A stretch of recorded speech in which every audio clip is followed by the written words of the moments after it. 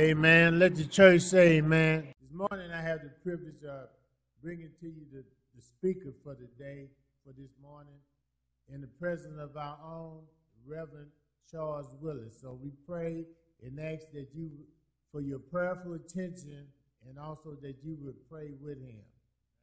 Reverend Willis.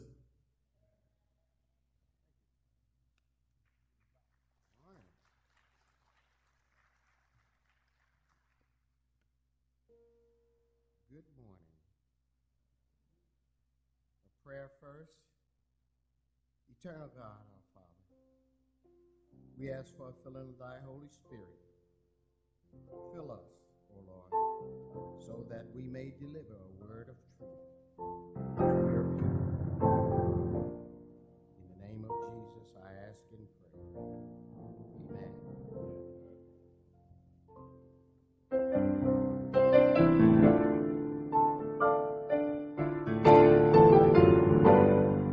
May we stand.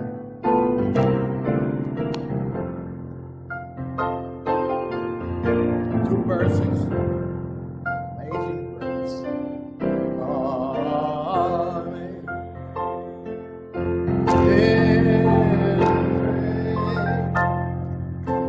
How sweet the sound that saved a wretch like me.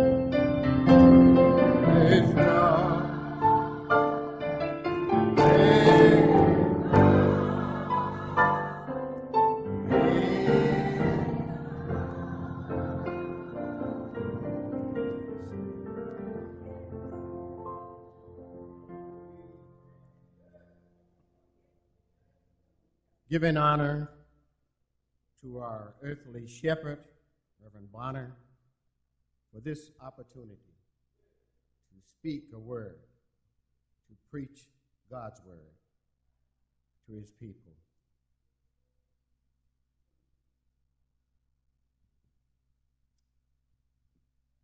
The message is taken from John, 2nd chapter, 1 through 4.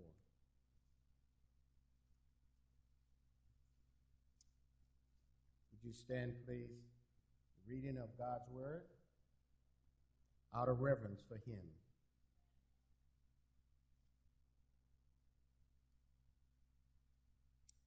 And on the third day there was a marriage in Cana of Galilee.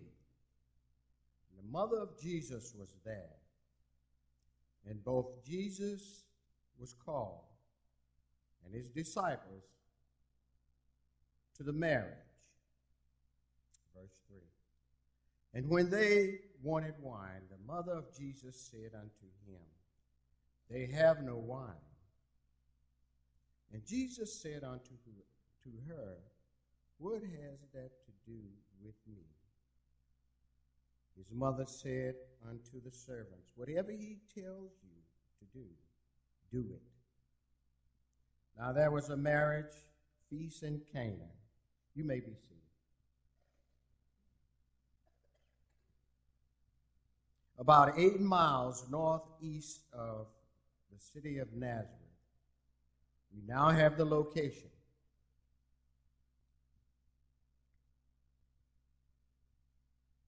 The place is where Jesus performed his first miracle.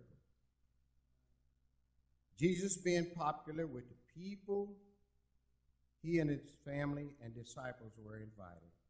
Another word for call. The wedding feast ensues naturally. Food and wine were served, dancing. The wine is about to get low in the skins, the jars. The request is made by the governor to the servants. They come to Mary, not Jesus. They, the servants, request more wine to serve the guests.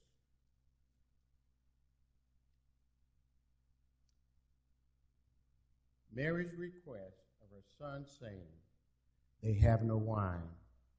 Jesus replied, Woman, what have I to do with thee?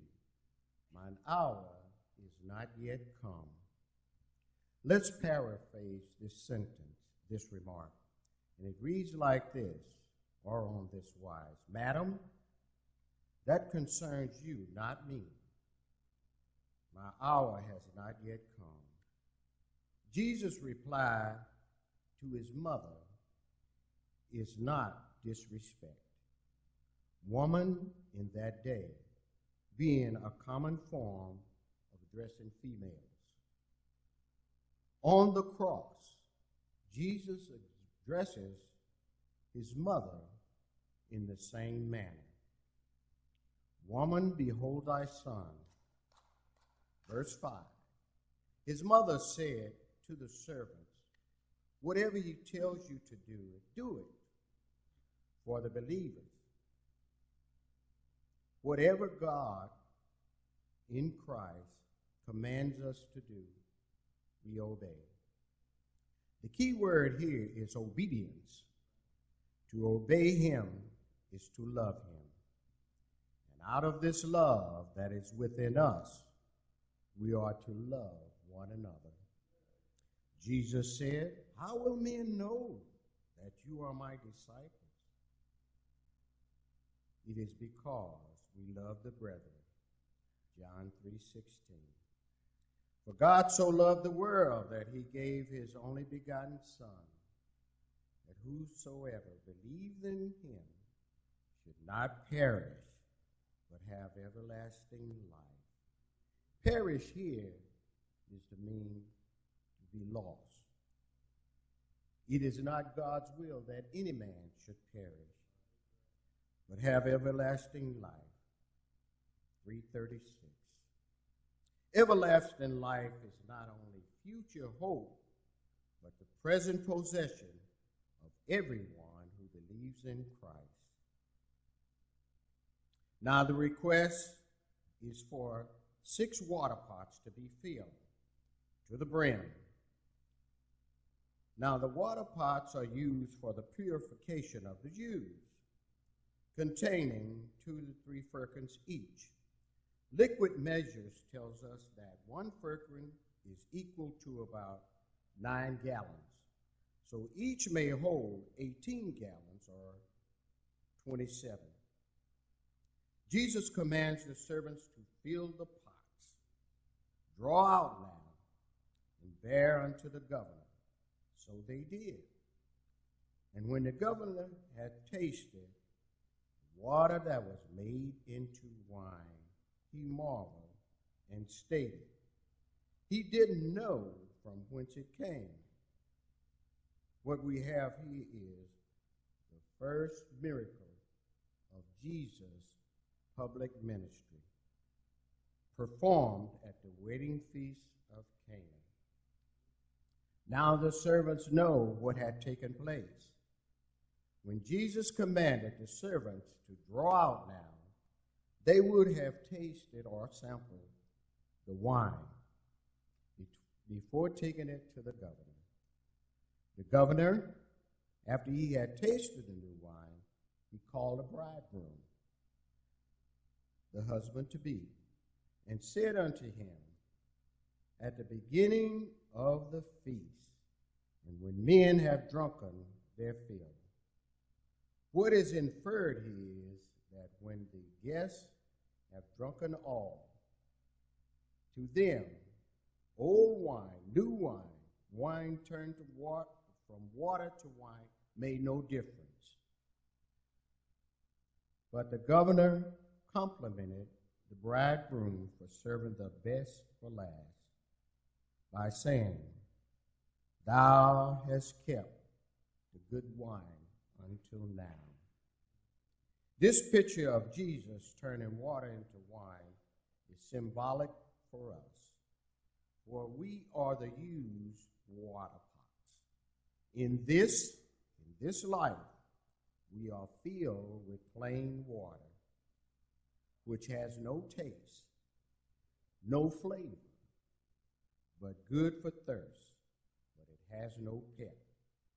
We as the water pots are filled with this new wine, symbolic of the Holy Spirit.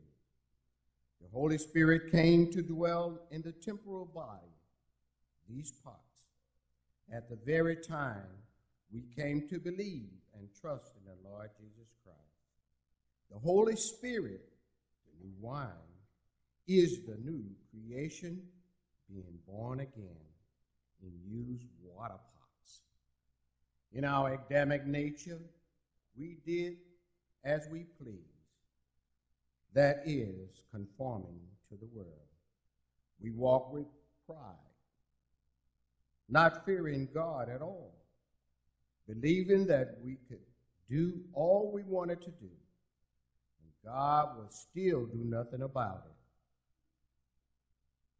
Matter of truth, some of us at one time really believe we're all not sinners.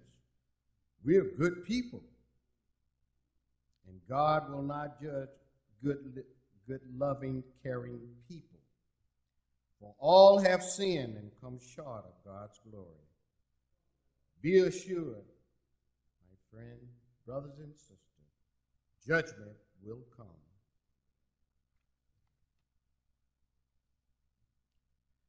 In the eyes of the unbelievers, the ungodly and the unsaved and the unchurched, believe it's all fallacy. God has breathed his Holy Spirit into the nostril of those whom he died for, the used water pots. This new wine, filled to the brim, sealed us to the day of the Lord. The Bible tells us, greater is he that is in us than he that is Satan in the world. The Holy Spirit entered our souls to guide us, to teach us, to comfort us.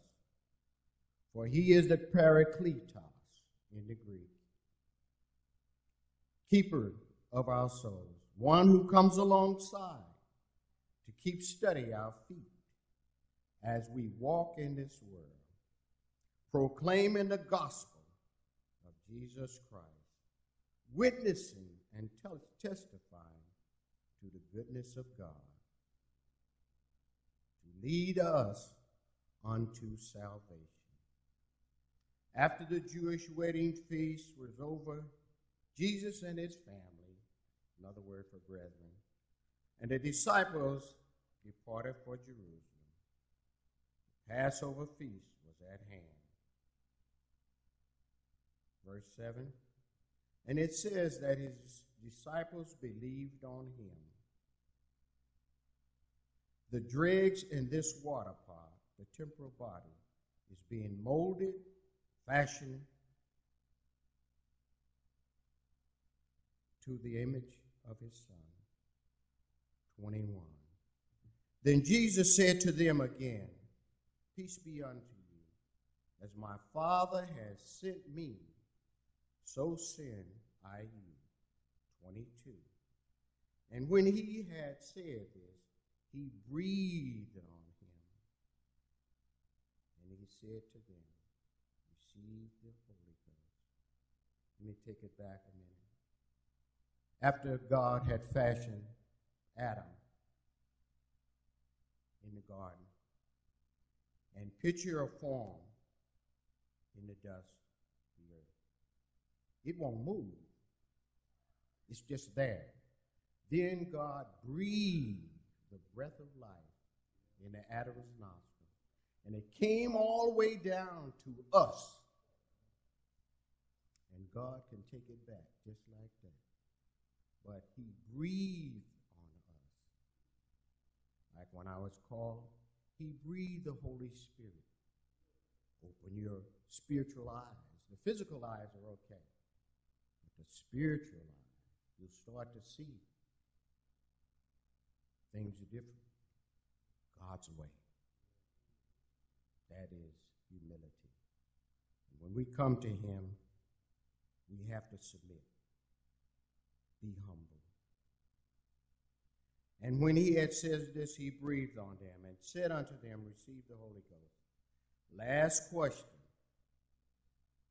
Has Jesus breathed on you? Have your water pot been filled to the brim with the indwelling of the Holy Ghost? Are you filled with this new wine? Jesus said, taste of me. Taste this new wine, for I am sweeter than the honeybee's honey. Jesus give living water to those who thirst after righteousness. New wine, new water, never to thirst again. Example, the woman at Jacob's well. He said, give me to drink.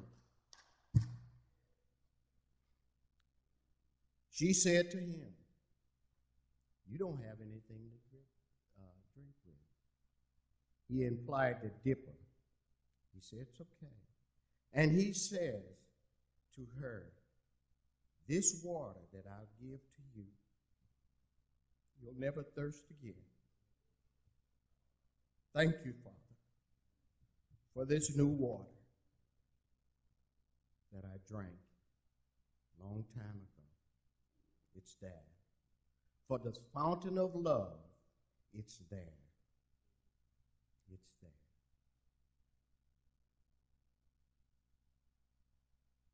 Used water pots is a type of a person's life.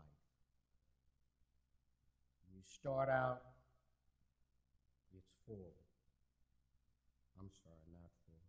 It's empty. But when you come to know Jesus, and you drink from his fountain, it goes all the way up. Filled to the brim, you're sealed. You cannot get unsealed. Either you're sealed or you're not. And this new wine, symbolic of the Holy Spirit, that will fill you up and stay with you for all eternity. Once the Spirit is created, it lasts for all eternity.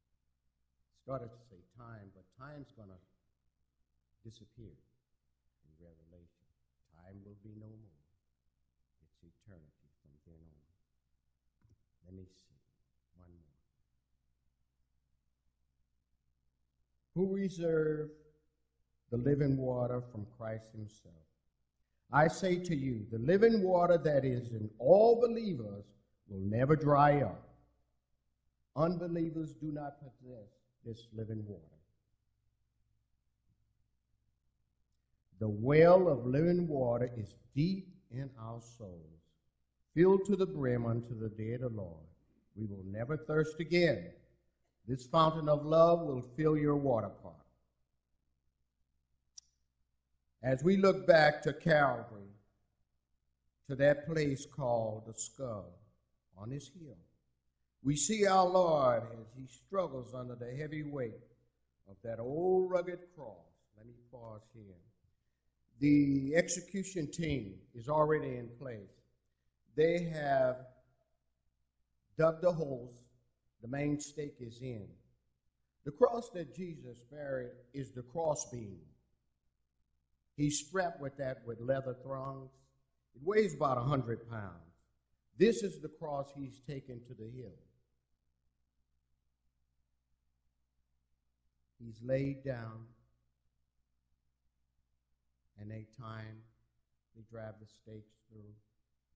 Every pounding blow of those 6-inch Roman stakes is for us. Picture in your mind is an innocent man.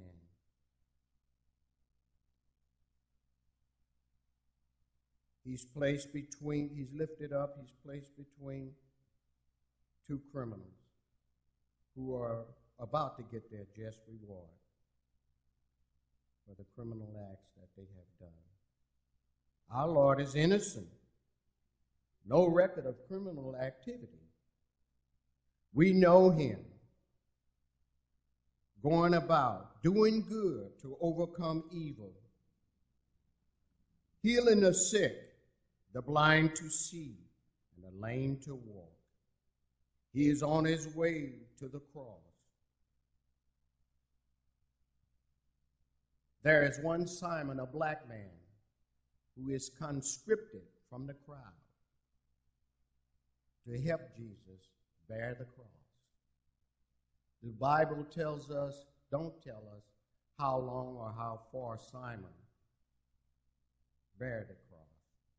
But we know that Simon was from Cyrenaica, the country.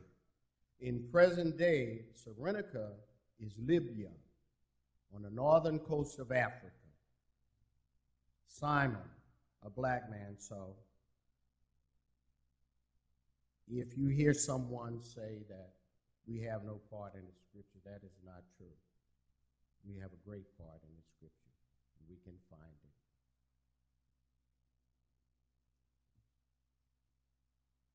There he will be lifted up in all his humility, his nakedness. Some artists paint him with a cloth around his midsection, but the real truth is he was naked, because you could see the stripes and the places where they had hurt him bad.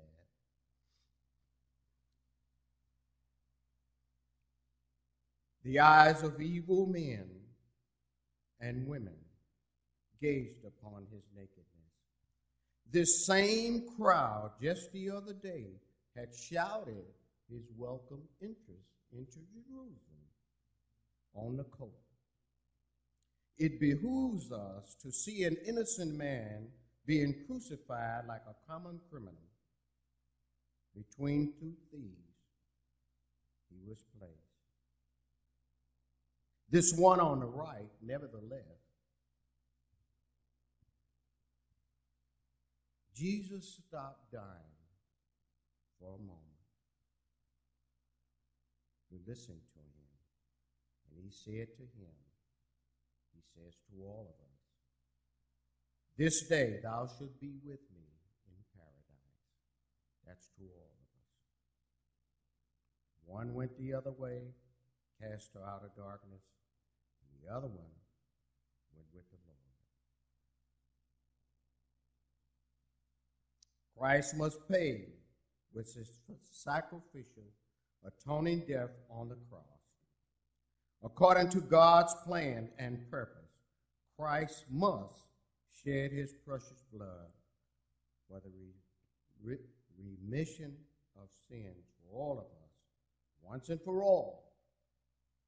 In the Old Testament, they would elect a priest for a period of time, about a year, who would serve the temple. This priest, Jesus Christ, after the order of Melchizedek, would serve. There would be no end to his priesthood. So we, once we come into God's family, we are considered a royal priesthood. Each one of us, because we bear his marks in our soul. He did it for us. He didn't have to do it, but that was God's plan, that he paid a price for us, for we are bought with a price, a ransom for many. He had no sin. Don't let skeptics tell you that he is a sinner. He is not a sinner, never will be. But he took our sins upon him and shed his precious blood. Stuck him in the side, blood and water.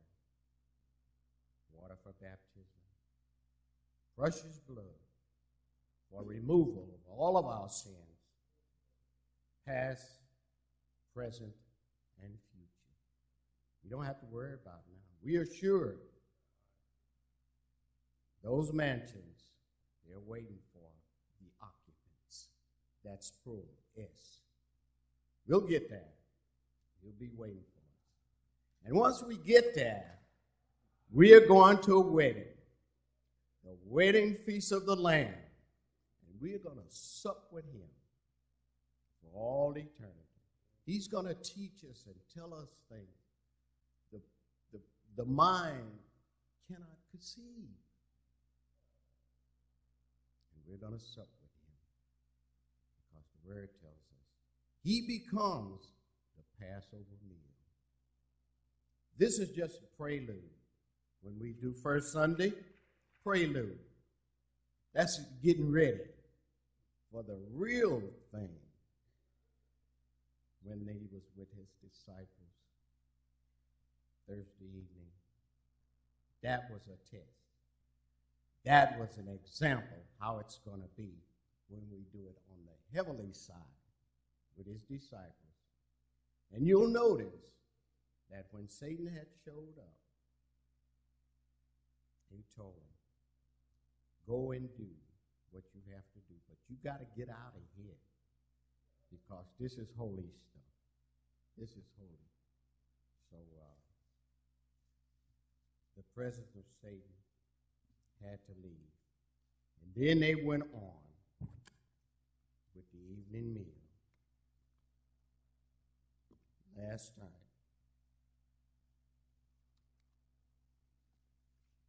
So, we say to you, has your water pot sprung a leak, a little crack in it? If so, that means it's got to be fixed, right? Got to fill it back up with the Spirit. So, if you have confessed Christ and went back into the world, like so many of us, myself, we're going to play around a little while, and then we're going to run back when we get in trouble. That's the very time that folks, like me, when you get in trouble, oh, Lord, save me, help me, I'm not going to do that anymore. Liar, but we deceive ourselves. A week later, we're right back where we started. Because Satan is very strong in his temptation. He cannot hurt you. He cannot do anything to you on a physical level. But he can attack your spirit and create doubt. That's what he wants to do. Just like when he tried to talk to Jesus about having Jesus to make a decision without God or on his own. That's how he get us. That's how he get us. So if Satan is bold enough to challenge, to tempt our God, Jesus in the flesh, 3 times he answered him after he was baptized. 3 times Satan tried to get him. He said, if you bow down to me, I'll give you all these kingdoms. To us, he says, if you bow down to me, I'm going to give you all this good stuff. Materialism. That's what it is. And a lot of us fall for it. Believe it's going to happen. But here's an example I've seen over and over. The movie stars, the celebrities, they make a good record and make a lot of money. And it seems like they go up here. And then they stroke out, heart attack, and then they start to come down. And then they're gone from the scene. Another one take their place. Here we go again. The glitter, the glamour, the worldly stuff gets us every time. Now for the true, sanctified child of God, you cannot live that way. You're going to have to go back. And he's standing there with open arms. Sheep, come back home. Come back to the one who loves you and will bind up your wounds. No matter what you have done, he'll take you back. Some of us slip through the fence. He's standing at the gate. Picture the sheepfold.